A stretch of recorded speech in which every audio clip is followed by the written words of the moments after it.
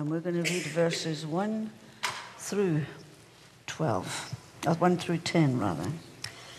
Before I begin to tell you what this is, I'll read it. I want to explain to you that as you read these scriptures, these are your blessings today. Right now, in the 21st century, this is what it's talking about. If you read the blessings in here, apply them to your life, you are the righteous person that God speaks about in this psalm. So reading from Psalm 112, praise the Lord, hallelujah. Blessed, happy, fortunate, to be envied is the man who fears, reverence, and worships the Lord, who delights greatly in his commandments. How many people have I got in here today that would put their hand up and say, that's me? Well, then you listen to what's in store for you. His spiritual offspring. Pastor Bob was talking about his natural grandson being born yesterday. This goes for spiritual and natural. Your children, if you are born again, you believe God for your children, your grandchildren, your great-grandchildren, and those still to come when you're long gone. Amen? His spiritual offspring, and meaning all of us, will be mighty upon the earth. Now, if they're upon the earth, they're in human bodies, right? So his spiritual offspring is also talking about your natural offspring. And they will be mighty upon the earth. The generation of the upright shall be blessed. Say, I am blessed. I am blessed. Okay. Say it again and mean it now.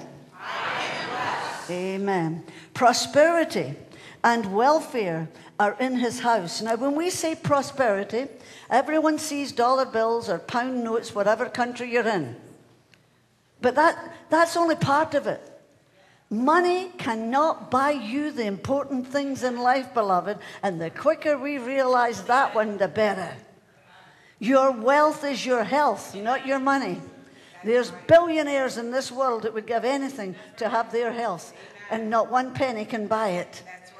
Now, listen carefully here. Prosperity means everything. You know, prosperity in God's eyes is your whole being. You are a spirit, you have a soul, and you live in a body. An encasement that takes you through this earth for the time that you've got to live in it. But when he says prosperity, you need to prosper in every area of your life. You need to prosper spirit. You need to prosper soul. You need to prosper body. And when the three of them are together, boy, are you cooking with gas. And that's the enemy's trap to stop you being whole. Yes. But God promised in his word to you and I just read it to you, prosperity. In other words, you should be able to go to bed at night and sleep. You should have peace. You shouldn't be tormented. All kinds of things. I don't want to spend too much time in that one word, but I could preach for an hour on it. Prosperity. We've taken the prosperity message, and now not everyone. And I hope and pray that I have a balance here at Fair Havens. I believe God wants you to prosper and be in health, even as your soul prospers. That's what the scripture says. But it's not all about money. Who cares if you're driving a Cadillac or you're living in $1 million house? I could care less. I'm not into any of that. I've got much more important, bigger fish to fry than that. Are you hearing me today? If that's what you consider prosperity, then praise God, hallelujah. But all of what I just said can go like that. You could lose it like that. Then where's your faith? Amen. As I said earlier, we're in the vine. We're in the vine. We bring forth the fruit. He is the vine. If we're not in the vine, at any given time, we could lose whatever we think is prosperity. But how do we feel about God at that moment? Do we get angry with him? Are we close to him? See, if you abide in me and my words abide in you, ask what you will and it shall be done. Because he knows then that you're going to be mature enough to receive all of the blessings that he has for you. Listen now. Thank you, Jesus. Prosperity and welfare are in his house. In your house. Welfare. He says he knows the plans he has for you. But we're talking today about your thought life. I forgot to say that at the beginning of the message. The title is, How's Your Thought Life? Everything begins in your mind. Everything begins there. The mind can be the most blessed thing, or it can be the battleground of the enemy. And that, or your battleground used by the enemy, I should say. So, when we see your prosperity and welfare, he knows the plans he has for you, to do you good and not evil. Amen. In your expected end. What are we expecting? That's the key. What are we expecting? So in your house is going to be prosperity, welfare, and his righteousness endures forever. Your righteousness in God will endure forever. It's not by works, lest any man should boast. It is in his word, and his word is sealed forever. Light arises in the darkness for the upright. Say with me, I am upright. Then get out of the darkness. I'm serious when I say this. And you do it every day with your mouth and your confession and your believing and you're notifying your inner man, I am going to get through this darkness. You must leave me. But you must believe. I can't be there for you to do it for you. I can only teach you what to do. And believe me, I've proved this. I don't just stand up here and say empty words. I'm living it. I know what it is to have my face against the wall like Hezekiah. I know what it is to trust God alone. I know what it is. And to be able to believe. And I'm not saying you don't go for medical help or any of these things. I totally believe in this. I've been there myself. That's not even an issue with me. But at the end of the day, my great physician is the name of Jesus. Amen? He's my great physician. And he may use whatever hands he needs to use to bring me health and you health, and whatever he needs to do. But at the end of the day, it's him that I'm trusting in. Are you hearing me? So light arises in the darkness for the what? For the upright, that's you and I. Gracious, compassionate, and just, who are in right standing with God. In other words, when you're born again and you're in right standing with God, you need to notify your thought life that you are upright, gracious, and compassionate, and just. Those are the attributes of God, and they're in you. You're compassionate. You're loving. You're kind. It is well with the man, verse 5, who deals generously and lends, who conducts his affairs with justice. I've seen it, beloved, over the years. I've watched it over and over and over. And when he says deals generously can be anything to any person. A person could be sitting in this congregation just now with $1 bill in their pocket and gave it all to the Lord. That's dealing generously. Are you hearing me? I've had people put a button in the offering plate because they didn't have the heart to walk past it without anything, and they've called me that week with miraculous movement of God or move of God with their finances. A button. You see, God sees the heart. He sees the heart. So when he says here he will deal generously, that's what he's talking about. It's your heart attitude. Now, let's just say you have $1 million and you give $100. Big deal. That's not giving generously for a millionaire. Can you hear the point I'm trying to make? So it's the heart. It's the heart issue. And it's your thought life. It all comes together. It really does. So it's well with the man who conducts his affairs. Yes, in verse 6. He will not be moved forever. Say this with me. I will not be moved forever. That means forever. Regardless of what happens, I will not be moved. I am uncompromisingly righteous, and the upright and right standing with God shall be an everlasting remembrance. God is going to remember you forever. You'll never die. You may leave this planet, yes, but you will be remembered by God forever. that when you were on the face of this earth, you were the righteousness of God in Christ Jesus. You were born again. You helped the things of God. Whatever you did unto the Lord. And he says here that you are uncompromisingly righteous and you're in right standing and will be in everlasting remembrance. If I close this service right now, you should be blessed. Amen. For everlasting remembrance, from everlasting to everlasting to everlasting. We don't know how long that is. We can't fathom God. But we know it's a long, long time. He shall not be afraid of evil tidings. That's part of your promise. Yes, evil things will happen. If you live long enough, you've heard me say it in the face of this earth, beloved, you will have some things to be afraid of. At least fear will try to come to you. He shall not be afraid of evil tidings. His heart is firmly fixed. I remember years ago doing a teaching on King David's life. And he had a fixed heart. He wasn't moved. He wasn't moved by what he saw. He wasn't moved by what he felt. He wasn't moved by circumstances around him. His heart was fixed on God. And that's why God called King David, that's one of the reasons, a man after my own heart. So you will not be afraid of evil tidings. You'll be firmly fixed, trusting. Now watch this. Trusting and leaning on and being confident in the Lord. Now here's another promise. Your heart, his heart, the righteous person, you and I, his heart is established. That was what David's heart was, established and steady. He will not be afraid while he waits to see. Oh, I love this. I love this scripture. Listen. While he waits to see his desire established upon his adversaries. He will not be afraid.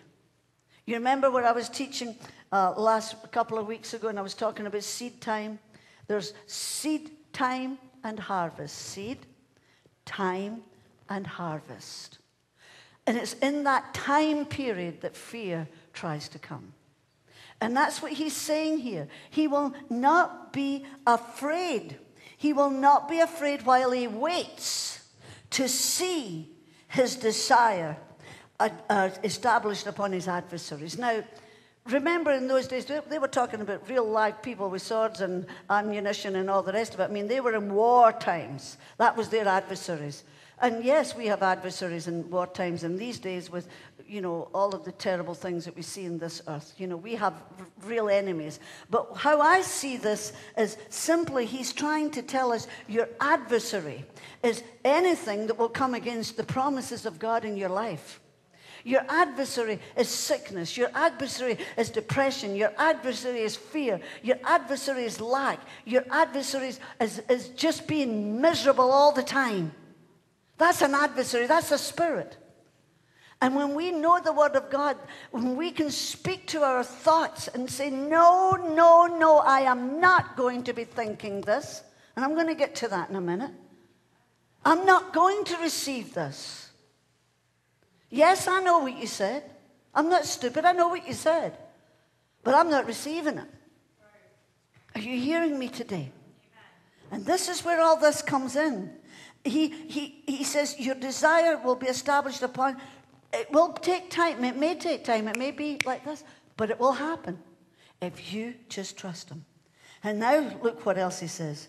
He has distributed freely. That's you and I. We have given to the poor and needy. His righteous, upright, and right standing with God endures forever. His horn shall be exalted in honor. What does that mean? That means that God has given you favor everywhere you go. It's up to you to speak it forth and believe God for it. It's up to you. See, so many people, they read the scripture, but they don't understand how to do this. He's talking about, he wants his church to have honor upon this earth. He wants his church, the world to be jealous of his church because of the blessings of God upon it. The blessings of God should be overtaking each and every one of us. And again, when I say these kind of things, people think I'm talking about money. No, that's part of it. You can't pay your bills and have a comfortable life without it. And God does want you to have money. He just doesn't want money to have you. That's the difference. So what he's saying here is that he is the ones who have distributed freely, who pay our tithes, who give our offerings, who give to the mission field, and give to people that, you know, as my father would say, don't let your right hand know what your left hand's doing. You know, you do what we call the Pentecostal handshake and give a blessing that nobody knows anything about. Those are the ones that really get blessed. Because God's seen you did it unto him. You see what I mean? I know we can't always hide these things, but there comes a time when God will say to you, I don't want you to tell nobody what you're doing. Let me bless you. Believe me, a thankful offering, a thank you offering, a prove me offering.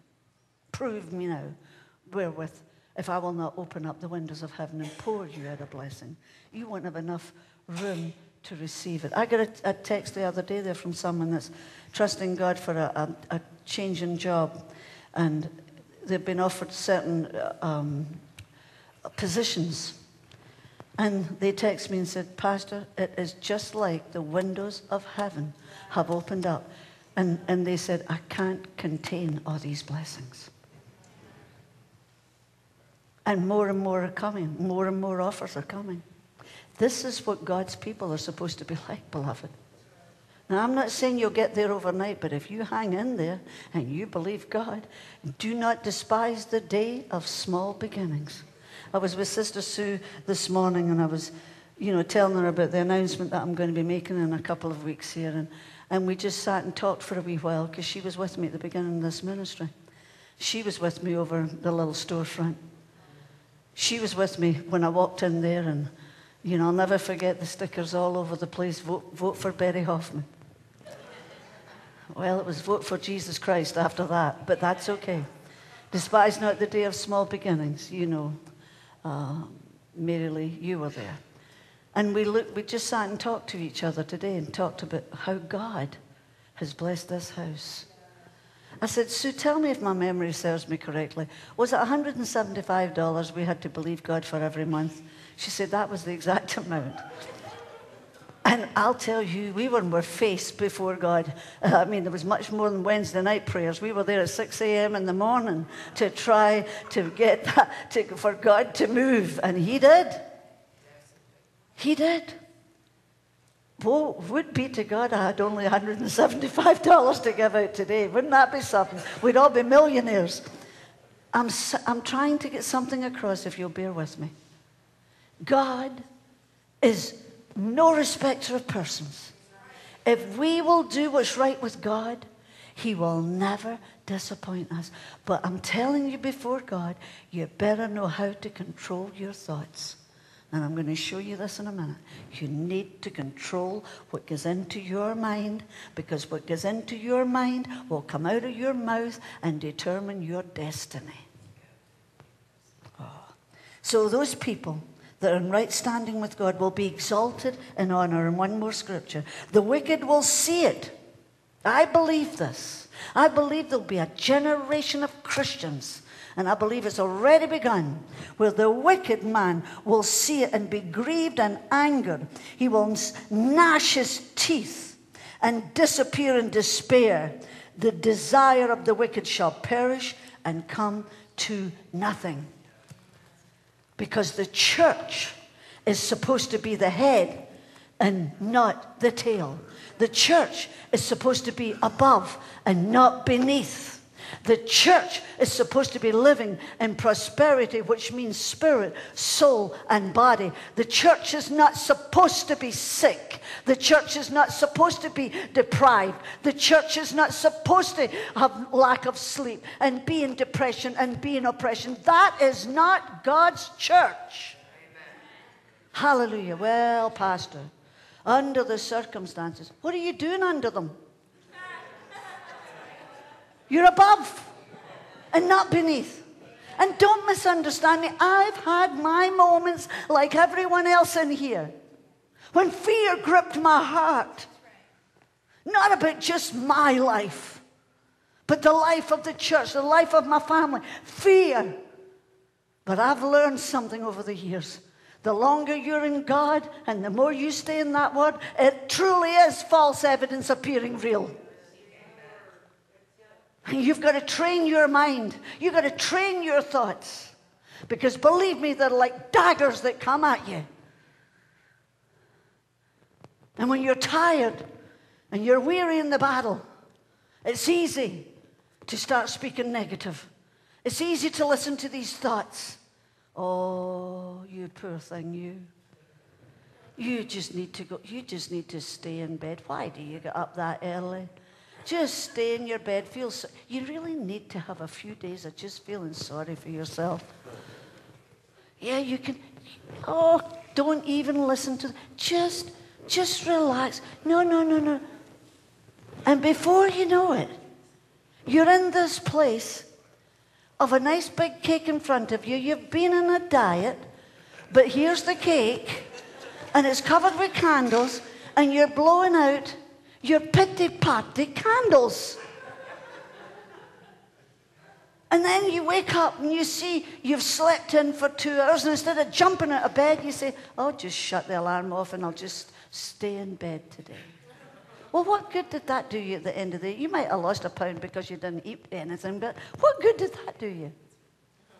Because the next day, the problem's still going to be there. It doesn't change. Excuse me. It doesn't change. The problem's still there. Don't put off till tomorrow what you can do today. When these thoughts come at you, you take your authority. Take your authority. I just read to you in Psalms 112:4, when darkness overcomes the godly, light will come bursting in. I shared this last week, the NLT translation. Oh, hallelujah. Hallelujah. Watch your thoughts. Watch them. Keep your attitude good. If you've been going through a difficult time, and many of us have, get ready. Prepare yourself for the goodness of God to come to you in a new way. Know that His light is about to come bursting in. Get ready for breakthrough. Get ready for promotion. Get ready for restoration. You may have had that problem for a long time. Now, I just heard something from the Holy Spirit. There's 2 people in here today, and you've been bothered for a long time with chronic depression. You go in and out of it, kind of like it's like a cycle. And the Lord says, if you will hear my word today, you'll be delivered from that, and it will never come near you again. Depression's a spirit. Hallelujah. So today is the day that everything can turn around for you. Suddenly, things can change. God wants His glory to be seen on you. He wants you to stand out in the crowd. He wants you to be so blessed that everyone around you can see His goodness on you. So keep standing, beloved. Keep believing, keep hoping, and keep declaring His word, because His light is going to come bursting through. How do you control your thoughts? Study God's thoughts. His word, and your life will change forever. Now, could I say something to you today?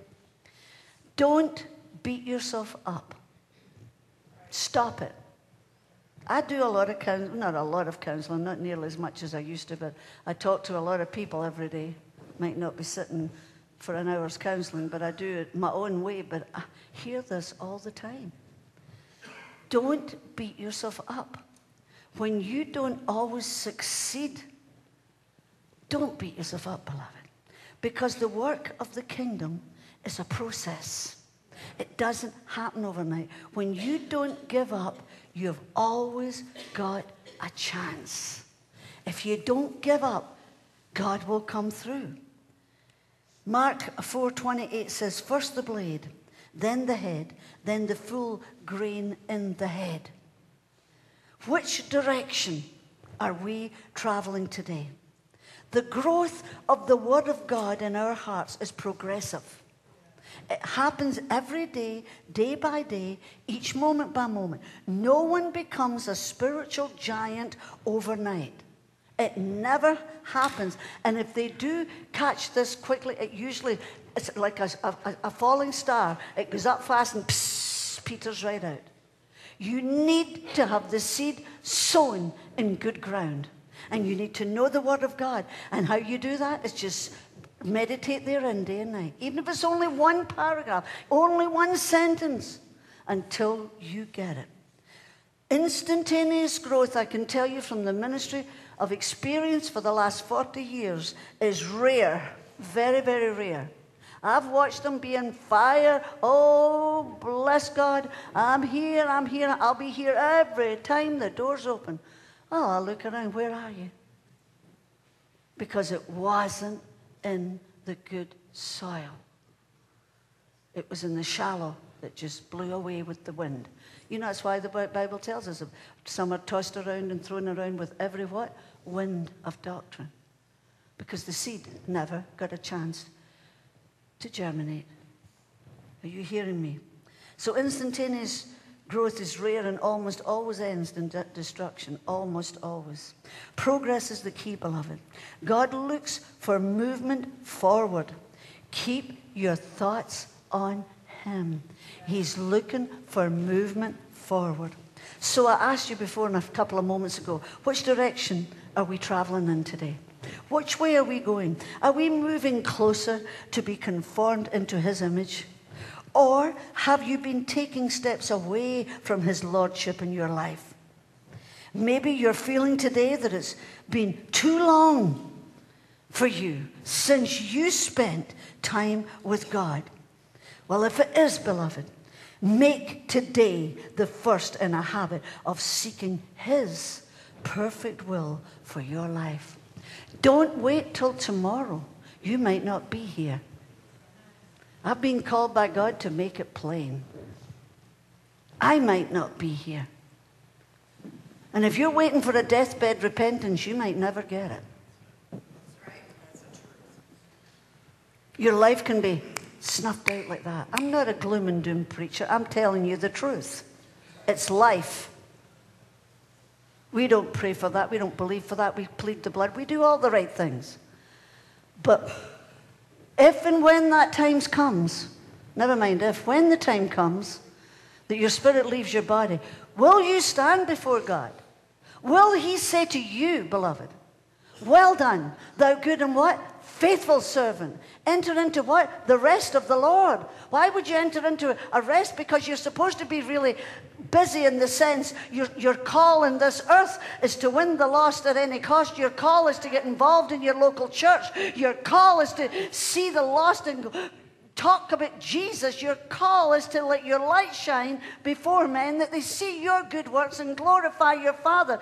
All of these things together, when we get to heaven, we're going to need a rest. At least that's how I see it. Are you hearing me? And so, oh, well, I don't know what I'm called to do. Do something. And the Lord will show you. I mean, just roll up your sleeves and do something. Don't tell me you don't know how to pull weeds.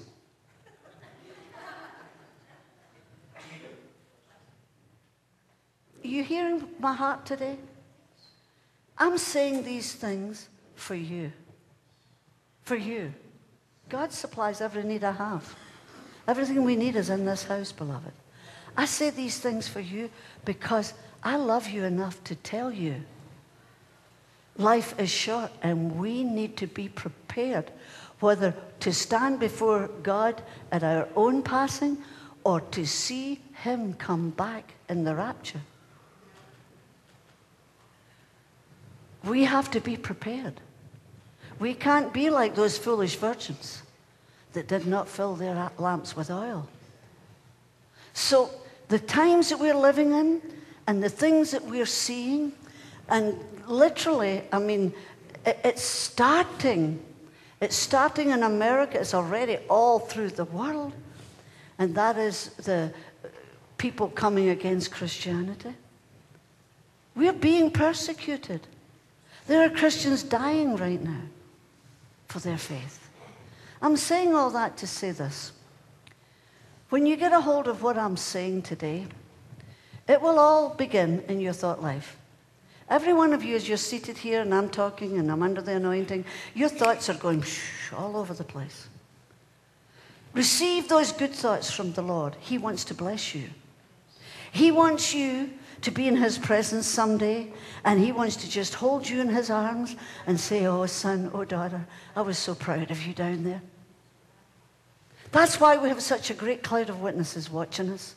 All those who have gone before us, all those who have received their rewards, they're shouting us on. They're saying, go for it, give it all you've got. Isn't that right, Aaron? Isn't that what Pastor Dave used to say to you all the time? Give it all you've got, right? Huh? Yeah. Give it all you've got. Praise Jesus. Thank you, Father. Oh, hallelujah. So get into a habit of seeking his perfect will for your life, beloved. And be faithful to finish. Go all the way with God and guard your thoughts.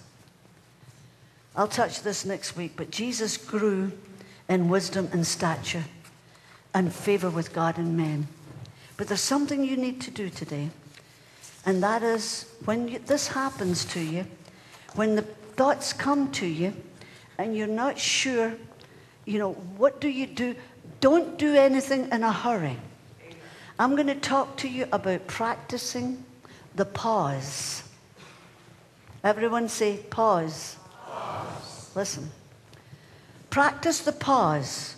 When in doubt, pause.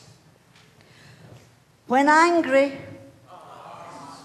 Oh, you're good. Okay. When tired, pause. When stressed, pause. And when you pause, pray. Take that moment to pause and filter that thought. And when you filter that thought, see if it lines up with the word of Almighty God. Listen to me. Philippians 4:8 says, if anything is excellent, if anything is praiseworthy, think about such things. The NIV. Change how you think and keep going. You and I do not have any more problems than other people. We just think about them more often.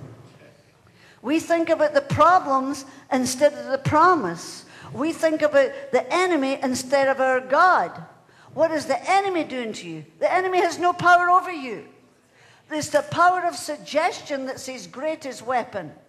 He can suggest all these things to you, and suggestion starts in the mind, and if you receive it in your mind, it goes into your spirit, and if it's in your spirit and it comes out of your mouth, it becomes your life. You are today what you thought and said you would be yesterday. It's just that simple. It truly is. So, you just think about it more often. It's what you think that produces how you feel. A lot of people don't understand that. Listen carefully. It's what you think that produces how you feel. That's why the Bible says hope deferred makes the heart sick. Because if you lose hope, your whole body can go down. It's a known fact. So if you don't believe what I'm saying, try getting angry without first having angry thoughts. Are you here? Try getting sad without first having sad thoughts. You can't do it. To experience a feeling, you must have the thought that produces it. I'm going to say that again. To experience a feeling, you must have already received the thought that produced it.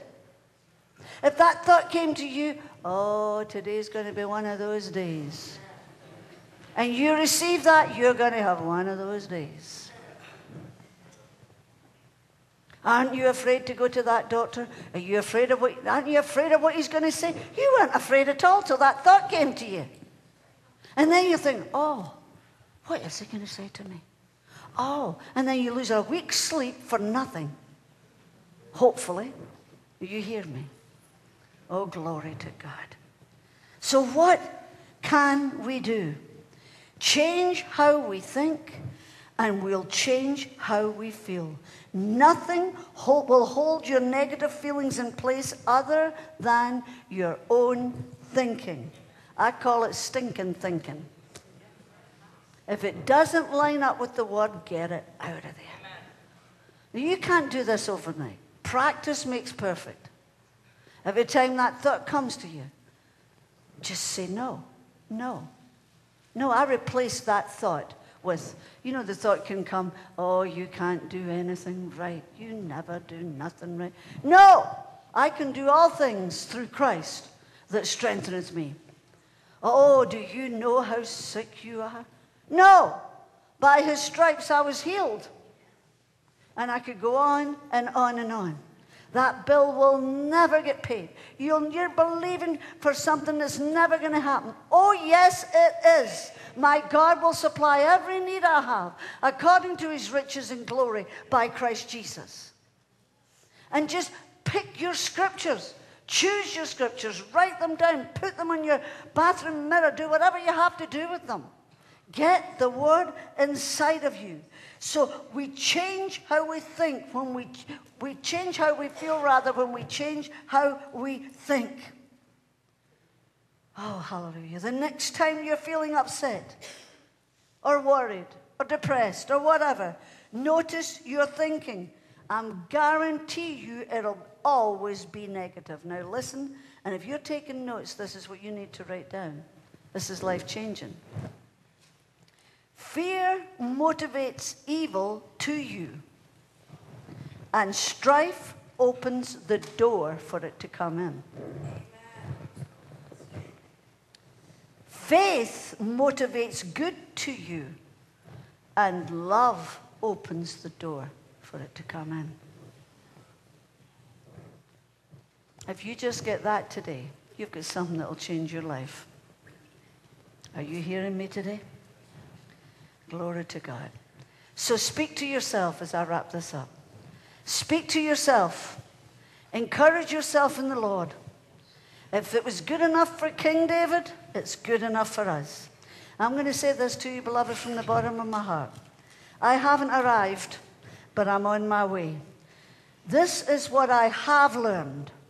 This is what I have learned. If you don't adapt and adjust, you will become extinct. I've learned at my time of life, I have to adjust and I have to adapt to new things.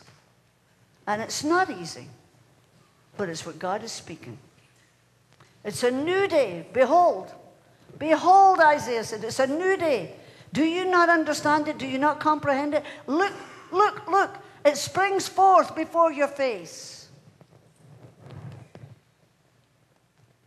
If you don't adapt and adjust, you'll become extinct. Keep moving forward and watch your thought life. Are you blessed? Are you blessed? Then I'm done. I'm done. Praise God. God is good. Would you bow your head with me, beloved? Thank you. Every head bowed and every eye closed. If you came here today and you do not know Jesus, you do not know that you're the righteousness of God in Christ Jesus, and you've heard it for the first time today, I want you to be blessed the rest of this day. I want you to know Jesus. I want you to come alive in his presence. In Jesus' name. Hallelujah. In Jesus' name. I just want us all to pray together this morning, if we could. Could we say this together? Heavenly Father, I love you.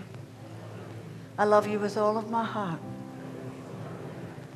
And I ask you today to let that word that I heard penetrate my very being. Today, I want to have a new life. I want to guard my thoughts. I want to apply the Word of God. I want to live a good life. I want your blessing upon my life. I want your blessing upon my decisions. And especially, I want your blessing upon my entire household. And today, Father, I have heard your word. And now help me to help you, to help me to apply it to my life. I pray this in Jesus' name. And if you're here today this morning and you have never received Jesus, I never want to close the service without giving you the invitation to come to Jesus, the greatest miracle of your life. And you may have known the Lord. You may know the Lord right now, but you know you need a deeper walk. You know there are things that you heard in this message today that you need to get right. This is not condemnation. There's no condemnation to those who are in Christ Jesus, who walk not after the flesh, but after the Spirit. This is simply you saying to the Lord, Lord, today I'm going to make some big adjustments. Can I see your hand? Everybody close their eyes. Nobody's looking around. Oh, all over the place. God bless you. See your hands all over. Thank you. Thank you for being obedient to the Holy Spirit. Then let's all say this together. Heavenly Father, thank you for the conviction of the Holy Spirit in my life. And today, I'm going to do my best to do what you've asked me to do. And now, Lord, you do the rest. And if you said that from your heart, say amen. Amen. Let's stand to our feet if we can. God bless you. I'd love to talk to some of you outside for a few moments and